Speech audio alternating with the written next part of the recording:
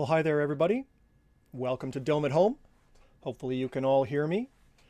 We're going live to Zoom, our friends on the Zoom webinar here. We are also going live out to Facebook and for the first time to YouTube Direct. So you can watch us in any of those spots as well. Although a lot of the conversation happens here in the Zoom webinar, and that's where we're able to see your questions and answer questions and so on. We are doing a little bit different this week for the chat.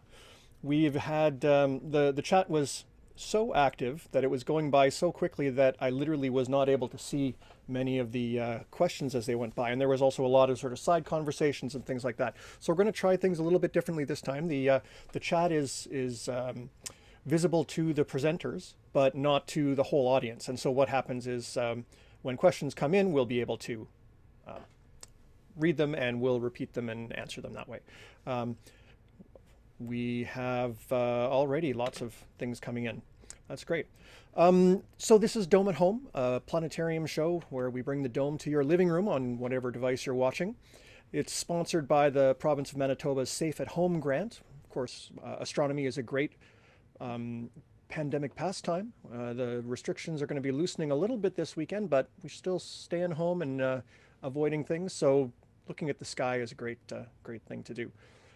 With me is our producer, Mike, who's there in the background somewhere. Mike, are you there? Yeah, I'm here, Scott. Hello. Hey, how are you this week? Yeah, not too bad, not too bad. Good. Did you see the moon earlier today? I didn't get a chance to get out and see the moon. No, I usually try to do that, but today I didn't. Yeah, well, I wasn't expecting things to be clear at all. And so, all of a sudden I came up from my basement office working with no windows and it was clear outside. So I just ducked outside and there was the first quarter moon, nicely positioned. It'll be hopefully visible right after the show. For those of you in around the Winnipeg area, we'll have some clear skies. For those of you watching elsewhere, drop something into the chat and let us know where you're watching from. We love to see all the people that we get not only here in Manitoba, but across Canada, across North America, and around the world. Actually, we've had some regular viewers from all over the place. So let us know where you're watching from and how many people are watching with you. That's the kind of stuff that our sponsors love to know because the number of people that you reach is pretty important. So that would be great. Oh, and look at all this stuff here coming in. This is fantastic. Very nice. Thank you all. Okay, let's get started. This week we have an interesting show. It's all about Uranus. Yeah, we're going there. It is the planet with the most unfortunate name. We're going to be talking about Uranus or Uranus or Uranus. People pronounce it differently. I settled on Uranus or Uranus. Neither of those is really much better. But you can't do a presentation without getting a Uranus joke, especially if you're working with school age kids. So we're going to be talking about that planet, and partly because it's visible in the sky right now. It's really hard to find because it's so far away. It's very, very faint. It's barely at the limit of human vision if you have perfectly dark skies away from city lights and there's no moon and things like that. But you can see it pretty easily in binoculars if you happen to have a pair of binoculars. Just ordinary, pretty much any binoculars will work. And we'll take a look at that in a moment as well. But first, let's chat a little bit about our reason for doing this show. In some ways, one of my heroes is Dr. Helen Sawyer Hogg, who is a pioneering Canadian astronomer, and not only was she an amazing researcher, and she had a career that spanned 50 years and did all this amazing stuff both at the University of Victoria with the big telescope there, and also the University of Toronto. But she also did a lot of astronomy popularization, not just doing research, but bringing the excitement and the wonder of the universe to the average person to get them excited about science. And so one of her quotes, "The stars belong to everyone," that really is true. I mean, no matter where you live, you can see the stars, and they're the same stars that people on the other side of borders or people with different beliefs or whatever, we all see the same stars. And it's one of the things that can really bring us together. So I encourage you within the health regulations of wherever you happen to be watching from, to observe the sky. Get outside, look at the real sky, and hopefully these shows will give you some tools to help you do that. Okay, let's get right into looking at the sky. We have been watching the northern sky quite regularly here. We found, for example, the stars of the Big Dipper. That's tilted up in the in sort of in the northeastern part of the sky, and the stars of the Big Dipper can help us find the North Star. These two stars at the end of the bowl, they point up to the North Star, which is right over here, and the North Star is in the Little Dipper. You're not going to see the Little Dipper from inside the city, but the North Star, nice and bright. So, the main value of the North Star, of course, is it helps us find our directions, but often you don't necessarily need that. But it can help us find other constellations as well. I'm going to zoom out the view here a little bit just so we can get a wider view. So our Big Dipper, the pointer stars point to the North Star. If you go about the same distance and curve a little bit to the right, you wind up at the letter M or letter W, depending on which way you're looking at it, I guess, of Cassiopeia the Queen. And Cassiopeia was the instigator in our epic constellation tale that we started back in episode 1, and we continued through last episode as well. Let's take a look at Cassiopeia. Cassiopeia is the W shape, and Cassiopeia was a queen. She was very, very boastful about her beauty. She was beautiful, but she knew it, and she was boasting all the time. Her husband, King Cepheus, kind of just, didn't do anything about it, didn't talk to her or try and caution her against her boasts. Their daughter, Princess Andromeda, who we're just introducing this week, is right next to them in the sky. Andromeda, also very beautiful, but didn't help put the reins on Mom either. So Queen Cassiopeia eventually boasted that she was more beautiful than the mermaids, which upset King Neptune. We've heard of Neptune, of course. One of the planets of our solar system is named after him. King Neptune sends Cetus the sea monster, who we met last week. Cetus the sea monster starts ravaging the kingdom and causing all sorts of trouble.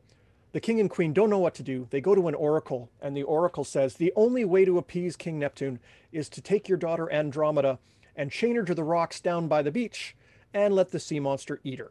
Eat it. So this is why Andromeda is actually portrayed here with some chains chained up to the rock. Kind of not a very great position for her. The king and queen don't want to do this, but of course it's either Andromeda or the whole kingdom gets eaten by the sea monsters. So they reluctantly do as the oracle bids, and poor Andromeda is chained to the rocks, and Cetus the sea monster swims up towards her and is going to eat her. Luckily, flying by just at that moment is Pegasus the flying horse, another constellation over in the western sky right now. Pegasus is it does not look like a flying horse at all. I mean, it's only half a horse, first of all, and there's 4 stars that make a big square. That's the part you'll see. Everything else is pretty faint and questionable. But anyway, Pegasus the flying horse is riding by, and who's riding Pegasus? The hero Perseus, another constellation. Perseus is fresh off of his latest adventure. He has just beheaded the Medusa, the horrible creature with snakes for hair that if you look at her, you will turn to stone. He defeated her by using a mirror, shiny shield as a mirror that allowed him to view the reflection, and then he got up close to her and he chopped her head off. So Perseus is flying around with this head of the Medusa. Yes, the Gorgon. That's right, Wesley. That's the other name for it. The Perseus, being a hero, swoops down on Pegasus, pulls out the head of Medusa, and turns Cetus to stone. And Cetus sinks beneath the waves and is lost forever. And Perseus rescues Andromeda. Presumably, he puts the head of Medusa in his bag or something like that so he doesn't turn her to stone by accident. And of course, everyone lives happily ever after. No one is quite sure why Neptune gives up at that point, but for whatever reason, he's like, oh, they got me. I'm a god, but anyway, there's a lot of holes in some of these myths. the purpose of this is not to teach you ancient Greek religion, but to point out that these stories bind together all of these constellations in one part of the sky. All of those constellations, basically, it covers a quarter of the sky. And if you were to be someone back a couple thousand years ago where there was no TV and there were no Google apps to just tell you where the stars were, a story like that would help you fit those parts of the sky together and remember what went with what. So these legends, even though they're not necessarily literally true, were very helpful, and we still use those names even if we don't look for the figures necessarily. So you've got Cassiopeia and Perseus and Cepheus and Andromeda are all next to each other. Pegasus is off on one side, and then Cetus is off. Actually, made of very, very faint stars. I think they were stretching when they. Geez, we need some stars that look kind of like a sea monster. Let's use those because all the bright ones got used up. Anyway, these kinds of epic tales, they get made into movies nowadays. 2,000 years ago, they were put up into the sky, and that's basically the origin of the constellations. I do want to point out Perseus a little bit more, not just as the hero, but also as the constellation. Perseus is almost directly overhead right now. If you were to go outside right now and look straight up, basically Perseus is close to the zenith. That's that little dot there with a Z. That's the zenith, the point directly above your head at 7 o'clock tonight. So Perseus looks like a chain of stars with another little chain of stars. I don't know how that looks like a person, let alone a guy with a Medusa's head and a... Anyway, that's Perseus. It is actually made of some bright stars. It kind of looks like a little cluster of stars, especially if you can get a good view from the dark. It's quite a nice area of the sky. It's kind of cool, though, the way they drew this picture. There's, here's these stars make up his body or whatever, and then there's two stars that make the eyes of Medusa.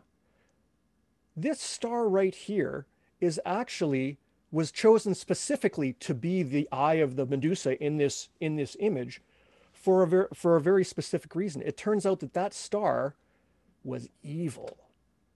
It was called the demon star. In Arabic, that would be Al Ghul. Now we pronounce it Algol. That star got brighter and fainter.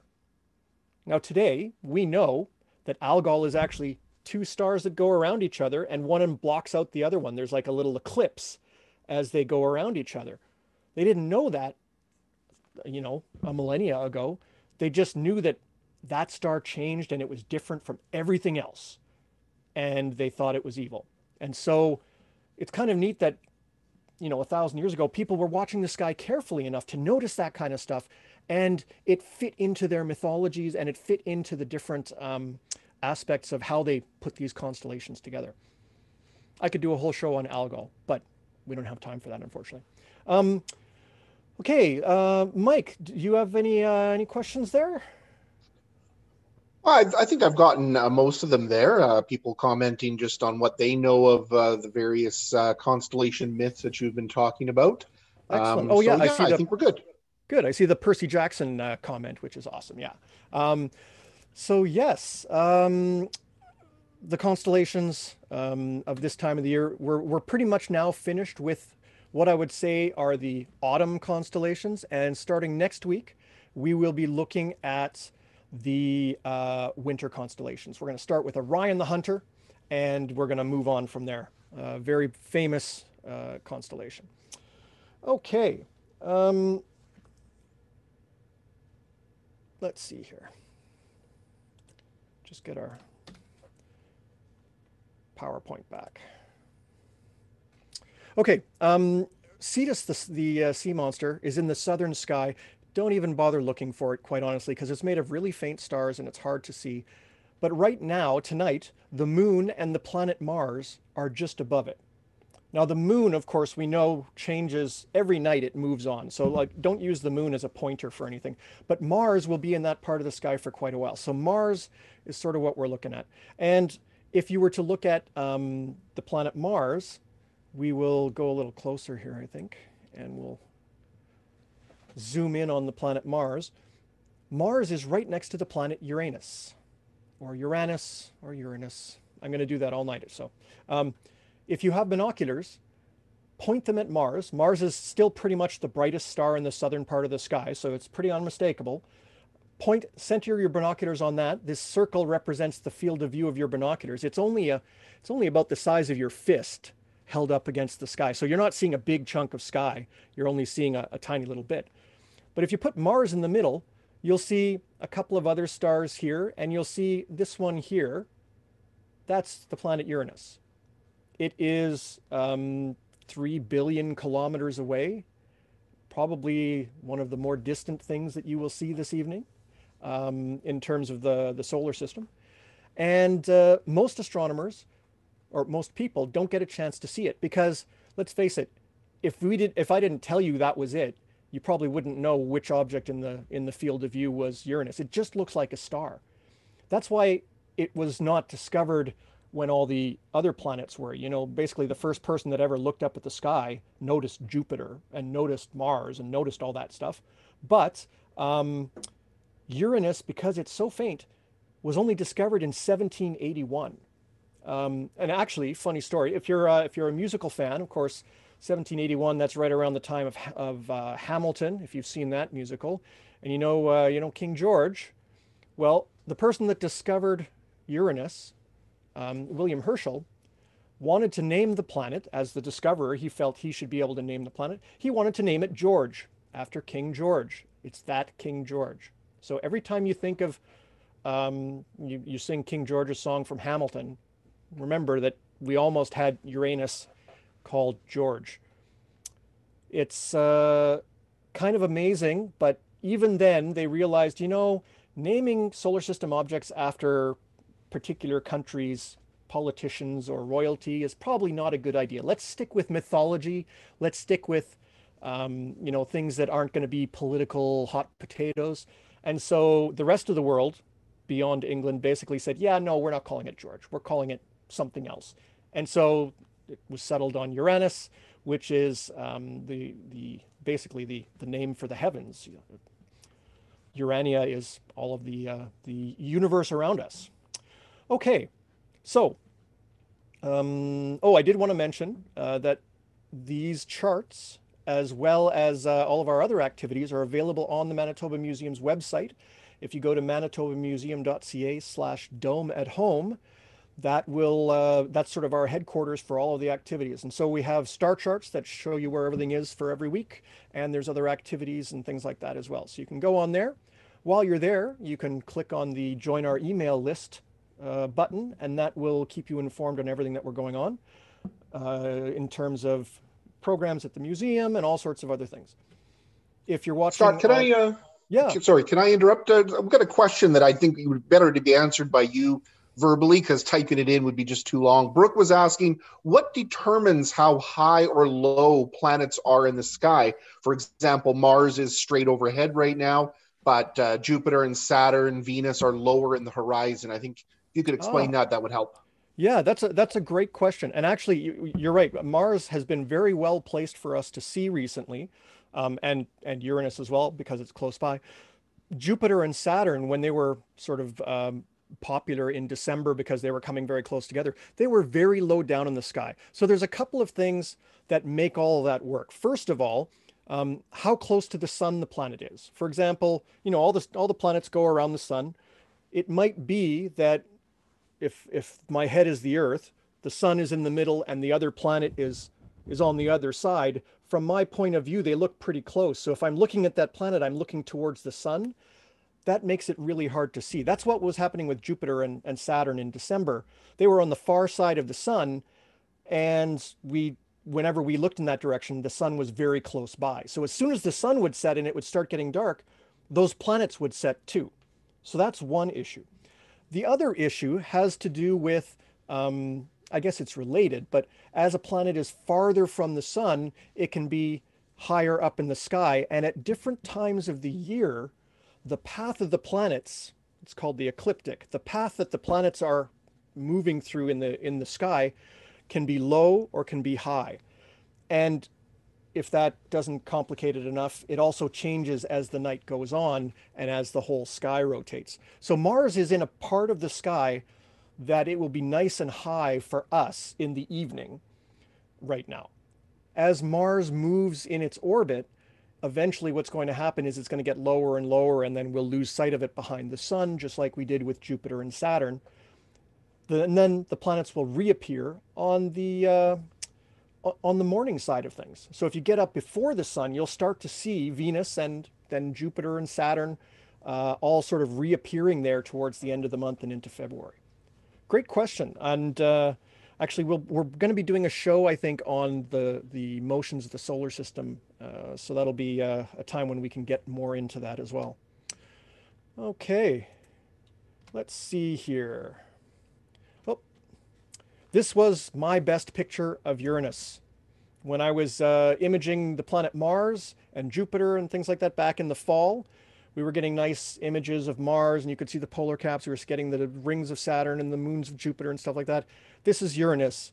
It's a slightly larger than dot, and it's blue. Really not impressive from Earth. In fact, even the better telescopes still only show like this. This is a Hubble Space Telescope image of Uranus.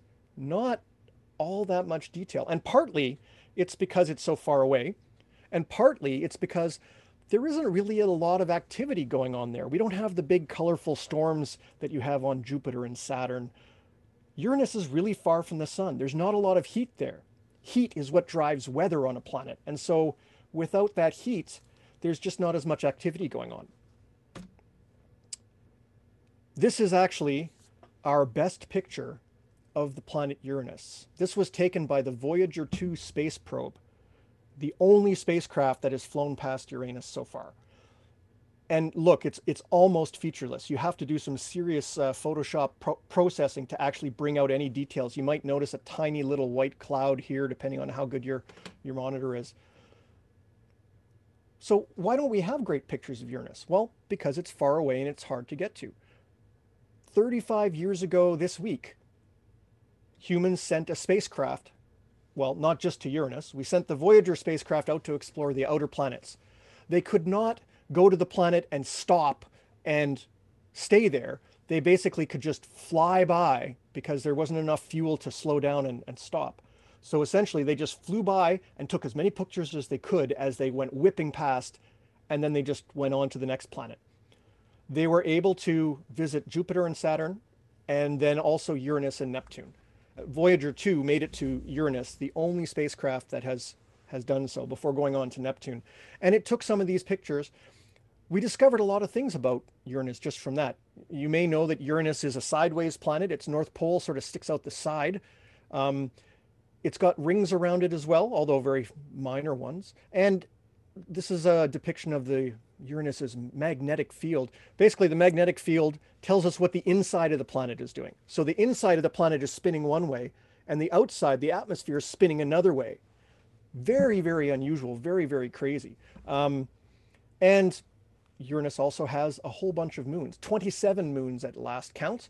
And actually, Voyager discovered a number of those. Probably the most impressive moon was Miranda. Miranda basically looks like a moon that exploded, and then all the pieces just sort of fell back together under gravity and it's stuck together. It's jagged and bits look like they're not in the right place, and there's huge canyons and things like that. It's a really, really chaotic place. We wouldn't have known anything about it without Voyager, basically, because it's so far and so small that it's just a tiny little dot. Now, we think that the entire Uranus system suffered an impact in its early formation. As the planets were all forming, little pieces would crash into them, kind of like if you were outside with a snowball and you roll it in the snow and it gets bigger and bigger. Kind of analogy for how the planets were made. Well, as Uranus was getting made, some other snowball came in and hit it and basically knocked it over. And so instead of spinning around this way, it sort of spins around this way. And that's why it's sideways. We know that happened early in its formation because all the rings and the moons and things like that formed and orbited that same kind of way. So it's not something that happened recently, because that would have had a weird effect on all the moons. The moons might have been going in all sorts of different angles as well. So really interesting planet. And like I say, now's a good time to actually go outside, get your binoculars, and you can see that planet in the sky. The last image that we ever got of Uranus from the Voyager spacecraft is this one here. And it's, I mean, it shows almost nothing, but I think it's really beautiful. It's the sort of blue clouds of Uranus. It's a gas giant planet. Oh, I can't believe I missed out on this joke. Most of the outer parts of the clouds are made of methane. So Uranus smells like farts. Yes, it does.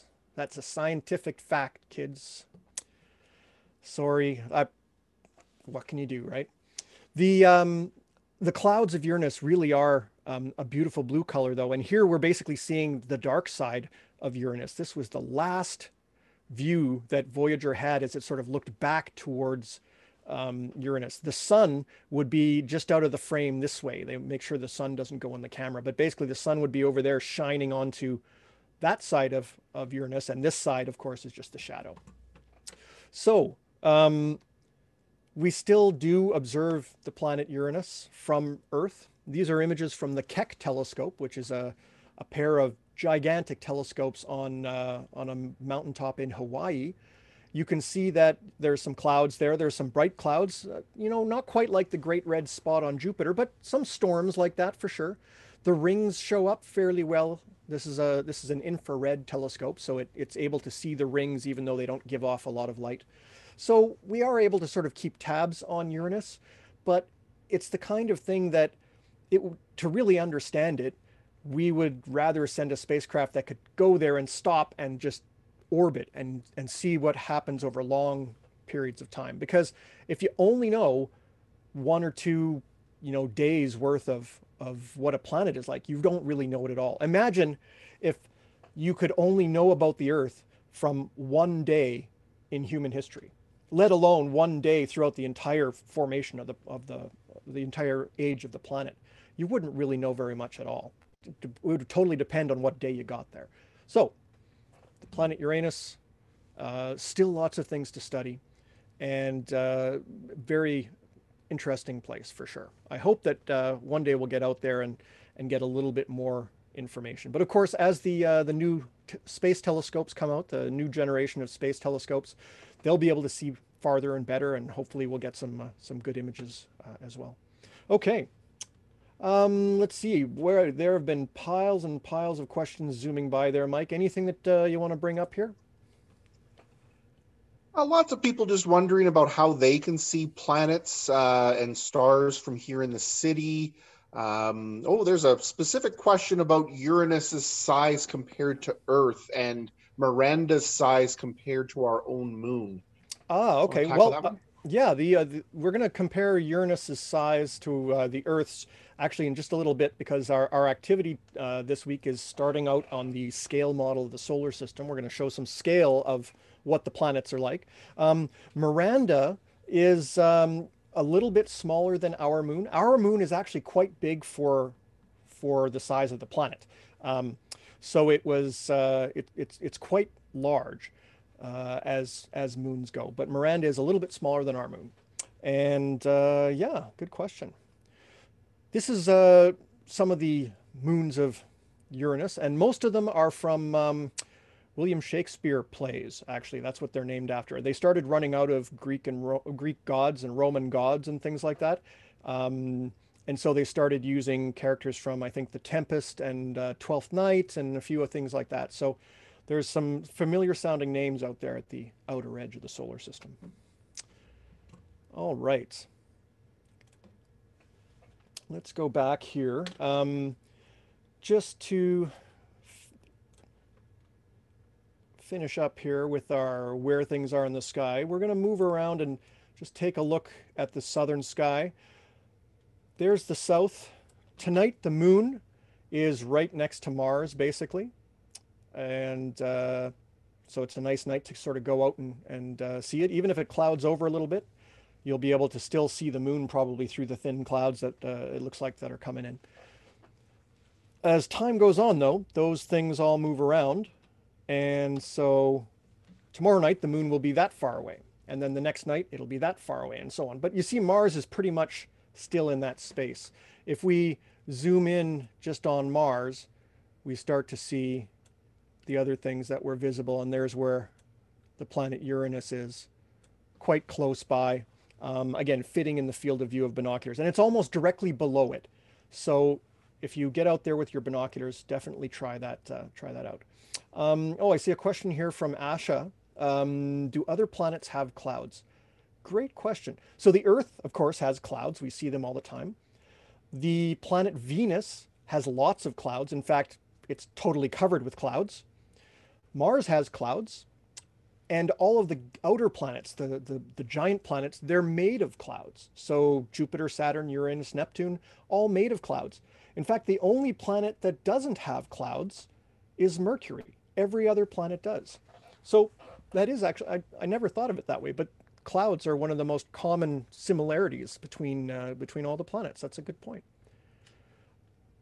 All right, let us move on to our activity. So one of the things we like to do here is try and provide some things that you can do even if it happens to be cloudy, or, I mean, if you do go outside tonight, it's pretty darn cold, so make sure you dress warmly.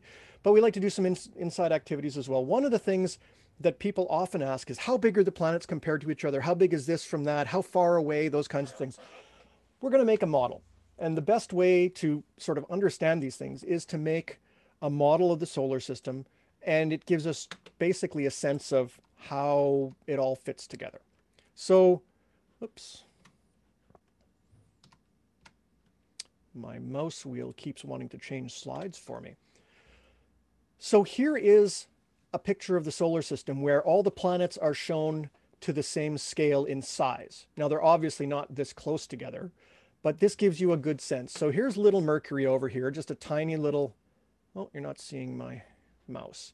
But from the top left there, you've got Mercury, Venus, Earth, and Mars across the top.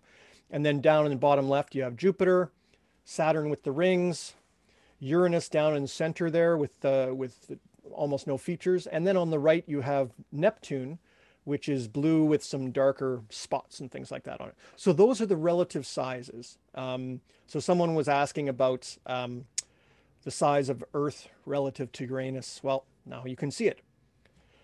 But here's the thing. I mean, it's fine to do that on a picture, but it's nice to sort of have something physical. So what we've done is we've put together a little worksheet, which is available on our website, manitobamuseum.ca/dome at home. And Mike, if you could drop the link into the chat windows and things like that, that would be great. It is really fun to do this because, first of all, you get to do some arts and crafts. And second of all, you get to do some exercise. So if you're a teacher, this is a great crossover between science and arts and phys ed. I like to use this kind of, reusable dough that comes in a container, and we're not allowed to use its name, but you can use clay or anything that you want to make basically different little balls that will be your planets. If you don't want to use clay, you can also use, you can go scouring the toy stores or your toy box for little plastic balls, or my favorite model, the orange, that's still unfortunately kicking around from 2 weeks ago. You can find all sorts of different sizes of spheres. If you want, you can also just make circles on a piece of paper and color them that way. I like to go 3D, but if you want to do it out of paper, that's totally fine. So what we do have is we have a, let's see here. We have this worksheet that you can download, and it basically says how big everything is in real life, and then we scale it down by a factor of 1 billion. So the model we're making is 1 billion times smaller than the real thing. Obviously, that's good because you can't really make a model that is too unwieldy. So here, if you look, I don't know if you can read the sheet there, but you can download it. Mercury is about 4,879 kilometers in diameter. When we scale that down, that's about 5 millimeters. So that's about the size of, here we go, it's P. I just pulled this out of the cupboard. So it's right about the size to be Mercury. So that's going to be our planet Mercury. So that one's all ready. If I wanted, I would paint this gray and maybe draw a couple of little craters or things like that on it, because Mercury is a gray cratered planet. The next planet, Venus, 12 millimeters across. So I got my ruler here. I got some dough, and you just grab a piece and roll it off into a circle of some kind, and then just measure it and see where you start. This looks like it's, oh, that's 25 millimeters, way too big. Just tear a piece off and make it into a rough ball and then measure it again. That's a little bit better. Okay, so here is Venus. And again, if I was going to paint it, I could paint some clouds on it or things like that. So we have Mercury and we have Venus. Here, if I can get these spread out a bit. There we go. These are our two models for Mercury and Venus. So you go through, you make them the appropriate size. Now here's the kicker. You have to put these at the right distance from each other. And that's what that last column is. Those are the number of meters from the sun to each planet. And you see that very quickly the distances get big. For example, Mercury is 57, almost 58 meters from the sun. That's a long way. I mean, that's, a good portion of your schoolyard. Venus, 100 meters. So a tenth of a kilometer already. If you go all the way down there, you see that Pluto is almost 6 kilometers away from the sun. Pluto would be smaller than Mercury, and it would be 6 kilometers away from the sun. There's a link on there that will let you do this using Google Maps, and it will basically tell you where you have to put all of your planets in your solar system. It's actually a really fun activity. We're going to work on it more next week. So if you want to start collecting materials, and you can start making and decorating your planets. Next week, we will put together our models, and we'll be speaking with a teacher who used this as a classroom technique, and they had a great time walking the solar system. So that'll be coming up next week. If you think that this is a worthwhile use of your time, please give us a like or a subscribe. You can sign up for our email list on the website.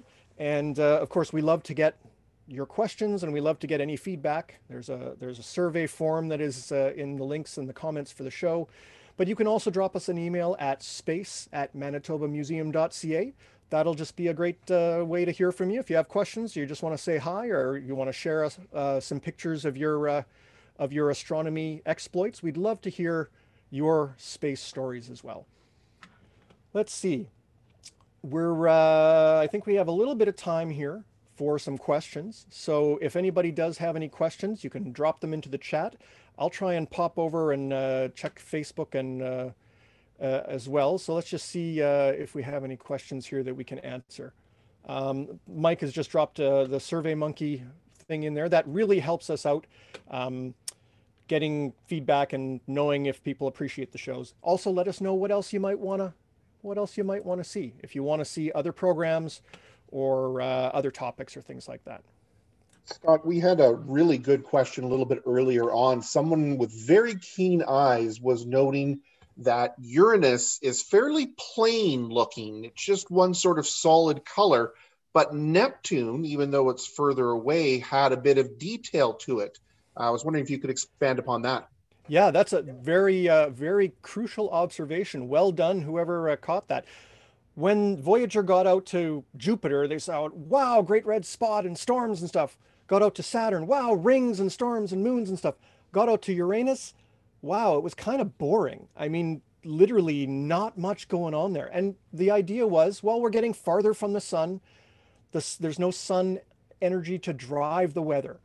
So we expected when we got to Neptune in, I think it was 88 or 89, a couple of years later, we expected Neptune to be bland as well.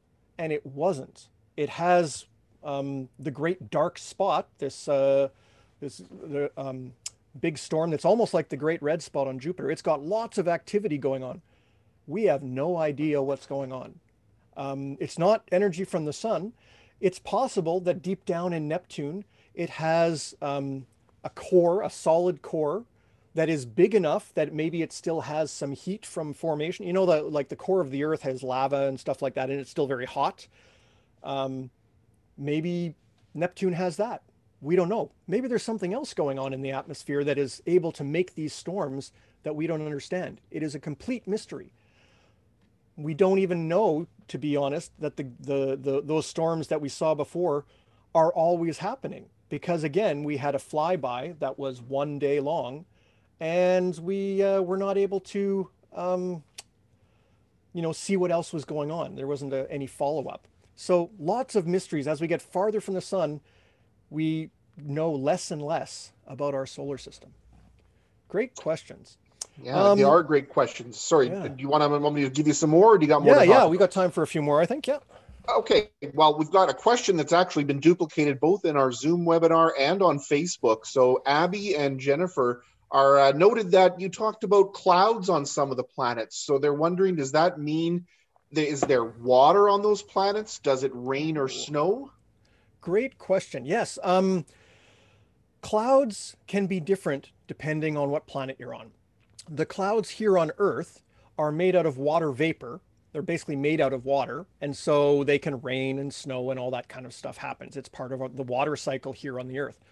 The clouds on other planets may be made of different materials. For example, on Venus, there's not a whole lot of water. The clouds there are made out of sulfuric acid. Now, there is rain, it's just sulfuric acid rain. So it would not be, the kind of rain that you'd want to go out in or anything like that. It would dissolve your skin. So doesn't mean that there's water there. Similarly, for the gas giant planets, most of the clouds are gases like hydrogen and helium, methane, ammonia, a few other materials like that. There is a little bit of water spread around, but it's very small proportion compared to the other stuff because there's just not very much water the farther that you get from um, the sun, at least in the planets. Most of the water in the outer solar system is actually in the moons around the planets because, water is liquid here on Earth, but as you get far from the sun and it gets cold, water becomes like rock. And so it's like a building block for moons and things like that in the outer solar system. Great questions. One more, if Yeah, you want to yeah, keep going here. Yeah. yeah, let's go. Melissa is asking, is there another probe scheduled to go to Uranus or any of the outer planets? And also wondering, would there be any differences in imaging, given that technology has changed since 1986? Yes, you might have noticed that the animations that we're showing here are not up to the high level of quality that NASA puts out nowadays. Because in 1986, I mean, we were talking VCRs. There were no digital displays at all, and even the cameras were very crude compared to what we have. Like the camera you have in your smartphone is way better than the camera that was on Voyager. So technology has definitely improved, but we have not planned to go out there. The thing about the Voyager probes was that they launched at a very specific time where the planets were kind of, you could sort of connect the dots and go from Jupiter to Saturn to Uranus to Neptune without needing too much fuel. You sort of, as you fly by one planet, that planet's gravity would sort of slingshot you and aim you at the next planet that just happened to be lined up in the right spot. Since then, the planets have all moved around, and that sort of shortcut um, method is not available anymore. So basically, if you want to go to Uranus, you can't go to Jupiter and Saturn first. Basically, you're just going to go to Uranus, and you're going to need to use all the fuel to get there. So it means you need a huge rocket. So it gets fairly complicated. There are ideas for these probes, but because they're sort of one planet deals, they're not as attractive as the Voyager. They called it the Grand Tour of the outer solar system that got all of them in one shot, basically. I really hope that we get back out there, but there's only so much time and effort, I guess, and so much money, of course, and we'll have to see who prioritizes that. I mean, the Canadian Space Agency does a lot of astronomy, and Canadians, sorry, do a lot of astronomy. The Canadian Space Agency partners with NASA and places like that to go on various missions, but there isn't anything to the outer planets right now. And of course, NASA, who knows what's going to change with all the changes that have happened in the last couple of weeks down in the United States. So we'll have to see what the priorities are in the next little while. Okay, I do see one other question here. What would happen if you tried to stand on Uranus? Well, uh, if you've ever tried to walk on the surface of a pool, and like you can't. You put your foot in and you sink. That's basically what would happen. And you would sink, and the clouds would actually just get thicker and thicker and thicker as you went down through the clouds until they turned into kind of like a cloud soup. And then eventually the soup would be thicker and thicker and thicker so that it would almost feel solid. Long before then, you'd be crushed from the pressure, and you would have frozen to death and run out of oxygen and all that kind of stuff. But right down in the very, very center, we don't really know. There may be a solid core of a smaller than Earth-sized solid core, or there may just be clouds all the way through. Hard to say. Well, I think we've reached the end of our show. Thank you very much, everyone. If we didn't get to your questions, I'm sorry, but drop us an email. I will make sure that we answer them in between. So thank you all very much. If you are able to, drop by the website, sign up, give us a like and a subscribe. That will really help us out a lot. And we're on again next week. We'll be talking about Mercury, another planet that you'll be able to see in the sky yourself, and we'll show you how. Thanks everyone for coming, and we will see you again next week.